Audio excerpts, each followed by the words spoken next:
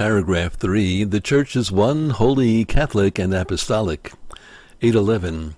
This is the sole Church of Christ, which in the Creed we profess to be one, holy, Catholic, and Apostolic.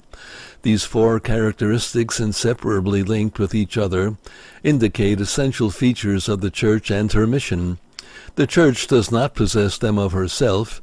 It is Christ who, through the Holy Spirit, makes his Church one, holy, Catholic, and Apostolic, and it is he who calls her to realize each of these qualities. 812.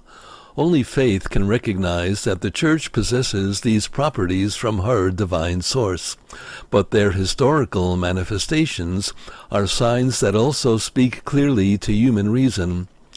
As the First Vatican Council noted, the Church herself, with her marvelous propagation, eminent holiness, and inexhaustible fruitfulness in everything good, her Catholic unity and invincible stability, is a great and perpetual motive of credibility and an irrefutable witness of her divine mission.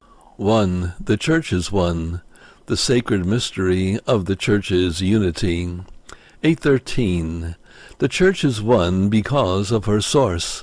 The highest exemplar and source of this mystery is the unity in the Trinity of persons of one God the Father and the Son in the Holy Spirit. The Church is one because of her founder, for the Word made flesh, the Prince of Peace, reconciled all men to God by the cross, restoring the unity of all in one people and one body. The Church is one because of her soul. It is the Holy Spirit dwelling in those who believe and pervading and ruling over the entire Church, who brings about that wonderful communion of the faithful and joins them together so intimately in Christ that he is the principle of the Church's unity. Unity is of the essence of the Church. What an astonishing mystery! There is one Father of the universe, one Logos of the universe, and also one Holy Spirit.